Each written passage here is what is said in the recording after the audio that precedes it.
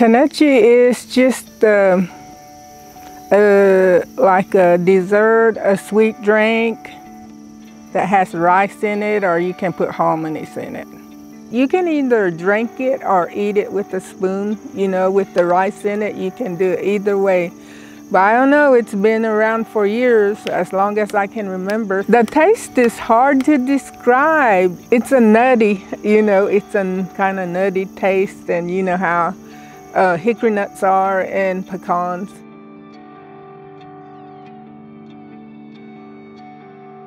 You have to gather hickory nuts, and then you clean them, and then you crack them as small as you can. And then you have to sift all the shells out, and then you have to pound it till it gets like greasy to make a ball. Once the ball is made, I boil water, cook my rice, and I'll boil the water.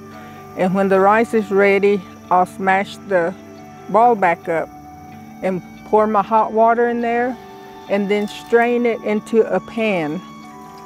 And you keep going till all the meat's gone from there. And then you put rice in it.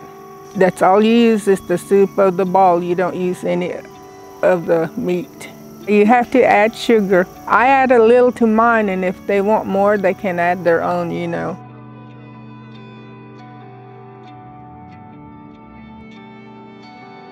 He handed over his rocks that he cracks them with, and his stick, I guess, whatever you mash it with, and I have their old basket that they sift it with.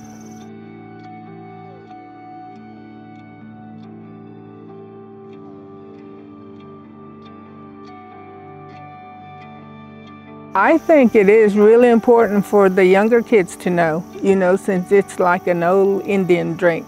I mean, that's how I look at it, like it was started from somebody way back, probably. Sometimes I wished I had asked questions, but I never did, you know. I think it's important to pass it on to one of your kids if they want to learn it. If not, then pass it on to one of your family that will do it.